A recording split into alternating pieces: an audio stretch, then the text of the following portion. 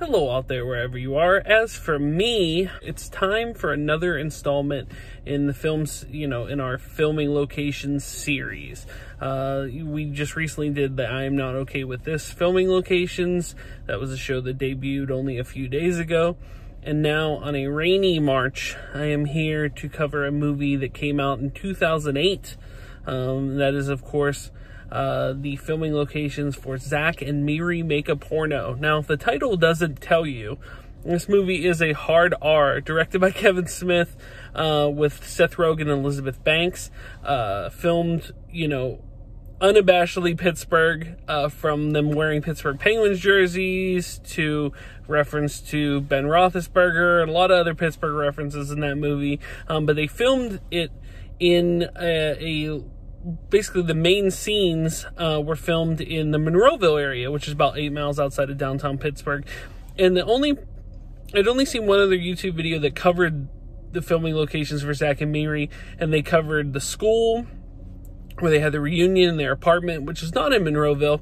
So what we're going to check out is the Monroeville filming locations for Zack and Miri Make a Porno. Now, those 3 scenes are actually all from pretty much the opening of the movie. Like, you see all these 3 places in almost the opening credits of the film, and so we are going to explore those real quickly, one by one, just to check them out and see what they look like today. Because this movie came out 2008, that's 12 years ago now. It's making me feel old, but yeah, we're going to check out the filming locations for Zack and Miri Make a Porno. Let's go. Alright, we are here at location number 1. This is Ralph's Army Surplus, a short but memorable scene on a busy stretch of Route 22. What happened is that Zack, played by Seth Rogen, gets a hand warmer caught in his pants, and they actually pull off here on the way to Monroeville Mall, which is actually in the wrong direction, but they pull into here. You can see as it turns, like it's like slightly cut off, and he feverishly digs down his pants to get a hand warmer out. I can imagine, because this is a busy stretch of road, the people coming by and seeing Seth Rogen dig down his pants to pull out a hand sanitizer on multiple takes, I'm sure. But yeah, that happened right here in the main stretch of Monroeville. Like the car comes up and pulls in, and it pulls in right into this area.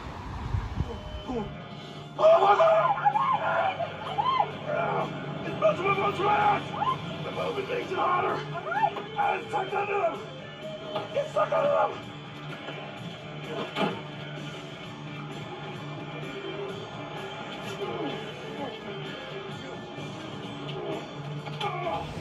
Yeah, so a very short scene, but a very memorable scene. One of my favorites from that movie. But yeah, if you want to check it out, it's right on Route 22 in Monroeville. Heading up to location number 2. Of course, this wasn't the first movie filmed in Monroeville Mall, but that's another video for another time.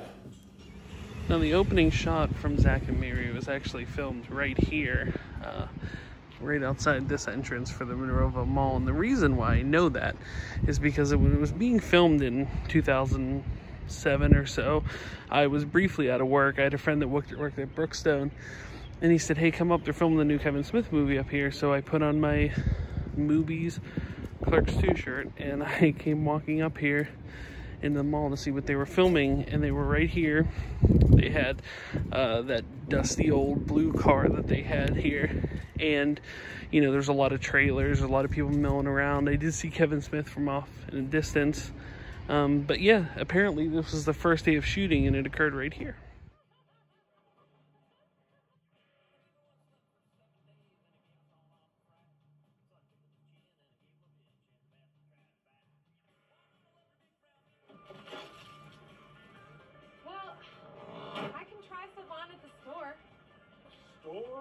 No, how about instead you get a friend?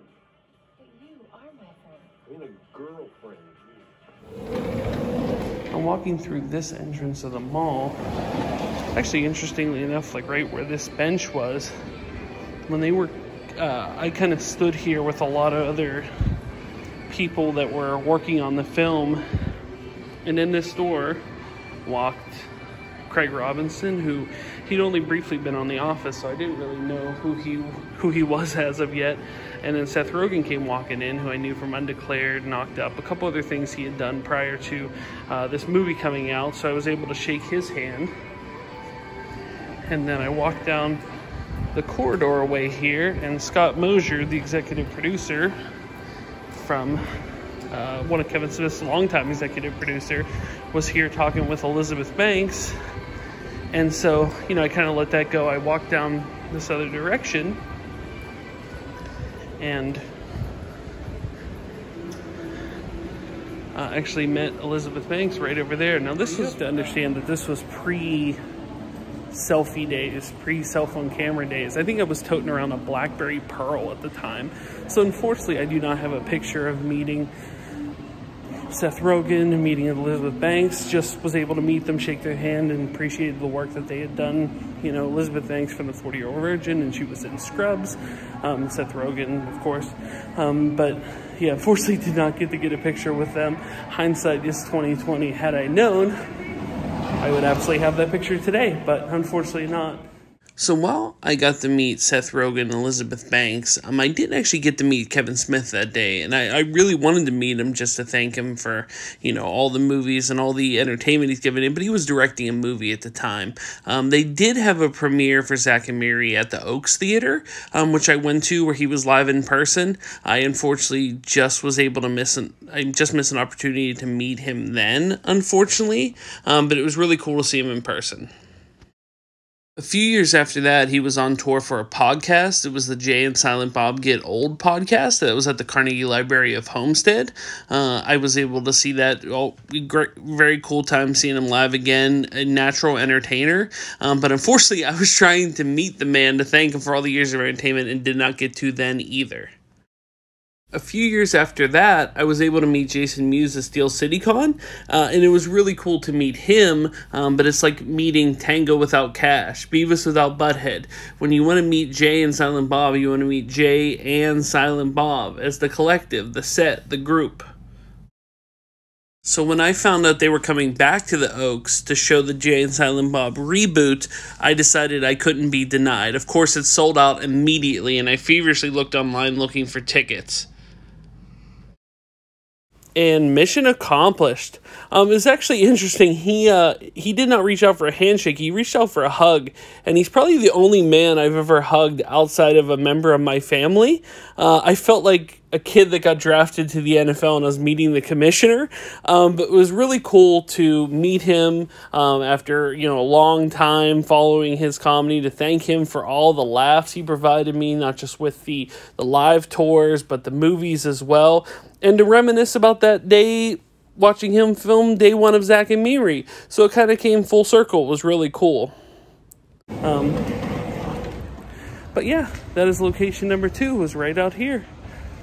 Dropped Miri off at work at the Monroeville Mall.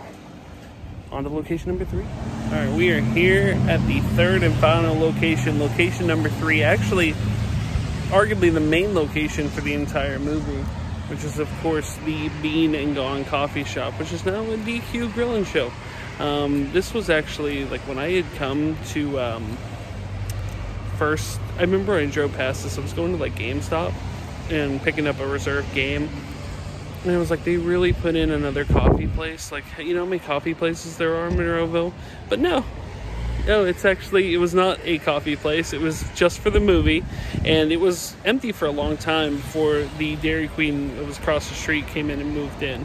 But there's a shot from the movie where, like, you can see, like, the car comes down, it hits this, it actually follows the car around, like, around here, past these buildings. It almost skids out by this nail salon. And then comes up and, like, zooms back in right to that sign, which is the meaning on it.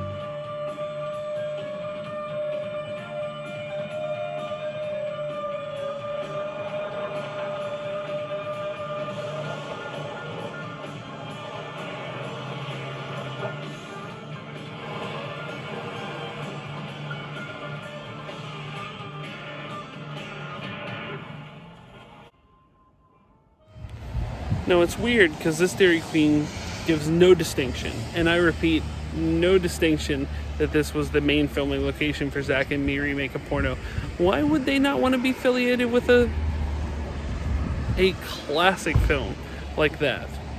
It could have something to do with them serving food and what they did in that establishment, but that's another conversation for another time. I mean, they could have hit it kind of like what when Zack and Miri became a DVD release, where they just called it Zack and Miri and not Zack and Miri Make a Porno. They could have hit it. They could have a little Zack and Miri thing was filmed here with like a Seth Rogen picture and Elizabeth Banks picture. They didn't have to get into the grisly detail of what that was all entailed inside that building. Obviously it was a movie after all. It wasn't an actual porno as far as I know. Yeah, that'll do it. 3 locations up, 3 locations down, all from the actual like opening credits of the film. Zack and Miri Make a Porno were filmed right in the Monroeville area. Thanks for watching. If you stumbled upon this checking out filming locations, I have some other filming location videos you might want to check out. If you know, a regular watcher, thanks for watching as always. Thank you for your support. As mentioned previously, I have a Patreon link in the description below. Should that be something interesting you like the channel, you want to donate a few bucks, you can do that. I also have a Spreadshirt shop. If you definitely, want to pick up a t-shirt, I'm going to actually get some t-shirts in to model off at some point. But you can check out that. But thanks for watching. Or Zack and Miri filming locations. My name is Tom and I was here. Thanks for watching. Like and subscribe. Bye guys.